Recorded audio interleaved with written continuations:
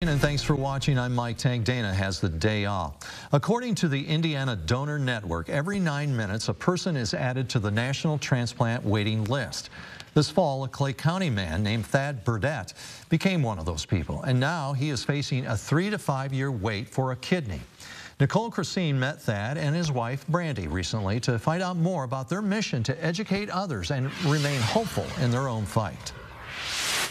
When Thad Burdett was told he was in stage 3 kidney failure this past spring, he and his wife Brandy were not expecting any serious life changes.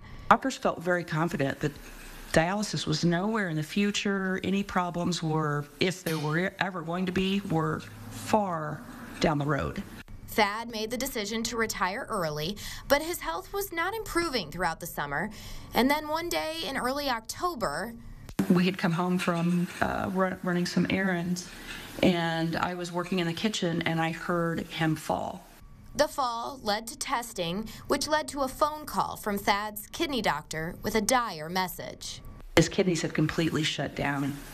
He said, "You need to be at the hospital immediately. He's in danger of his heart stopping, and things are not good."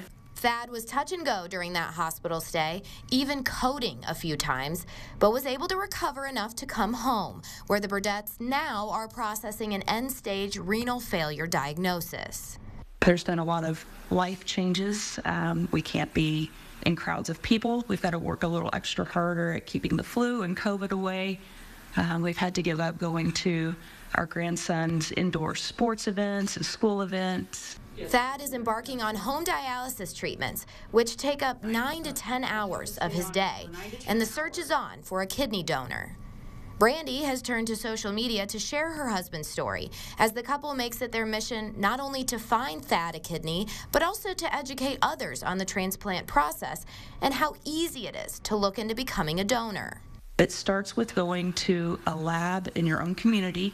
The costs are paid for you. It involves a urine collection and blood draws, and that's the first step.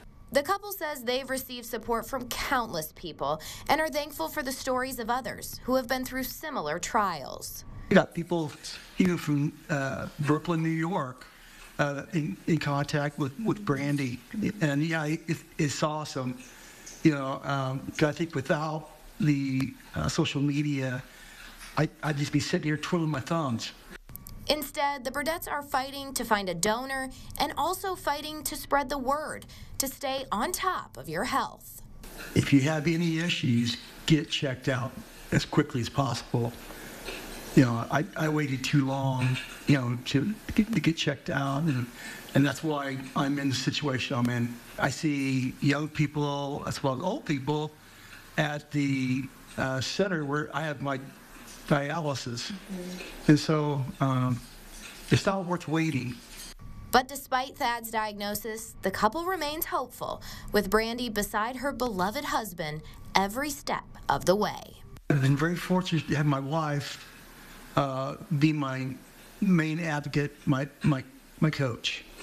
You know, it was without her, I probably wouldn't be here.